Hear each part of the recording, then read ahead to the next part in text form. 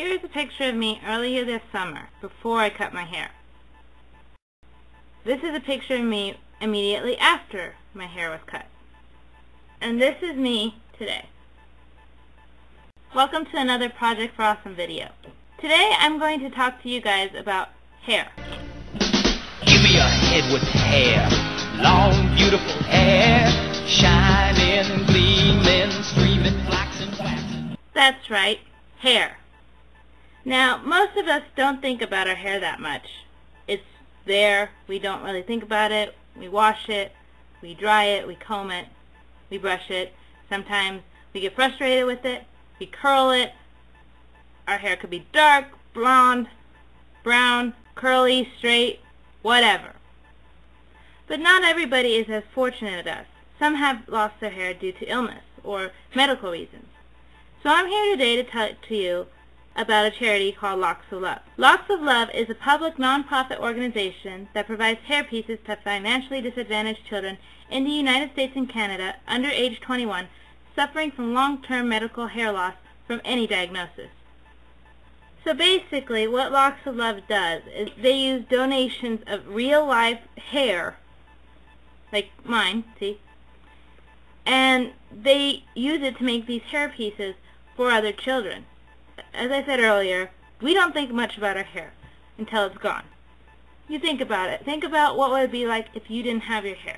If you were to wake up one day and realize you did not have hair, you would probably feel pretty self-conscious, wouldn't you?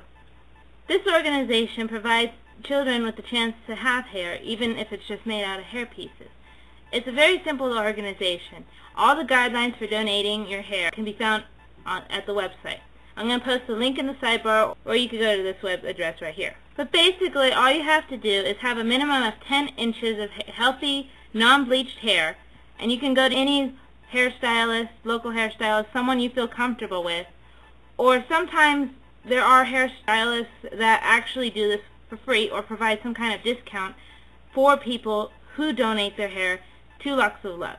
But go to your hairstylist and you can find out. And anyone can donate their hair. Guys, girls, old people, young people. It's very simple, very easy thing to do, and it helps a lot of people.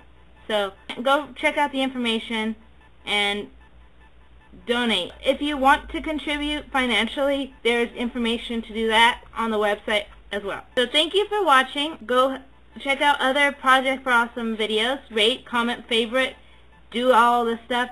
Don't forget to be awesome. Bye. I can make my own puff levels.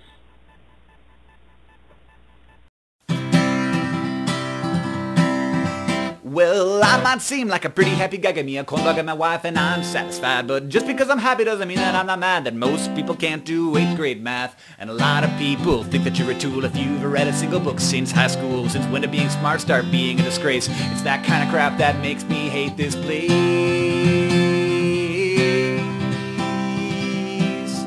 And if you don't hate it too, there must be something wrong with you. I hate this world, so come hate it with me. There's so much screwed up crap who makes me so freaking sad. I hate this world, so let's get together, because there's nothing like hate to motivate us to make this world more great. 3 species go extinct every day, and I'm scared to hell of climate change. 300,000 people died in Darfur, and no one tried to stop it, don't know where we were. We spent $1 billion per year on cosmetic surgery. Imagine how many hungry children that would feed. And American girls start dieting at 8. That kind of crap is why I hate this place.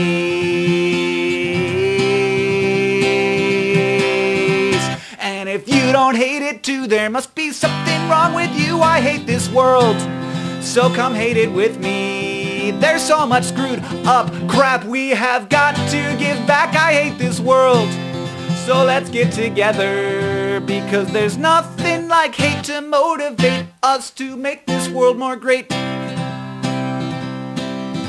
Yeah, there's nothing like hate to motivate us to make this world more great.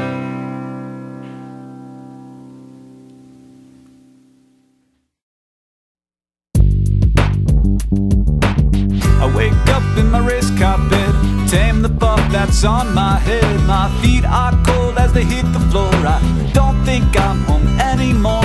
John shouts, Hank, I don't mean to scare you, but I think that we woke up in Nerdfight area.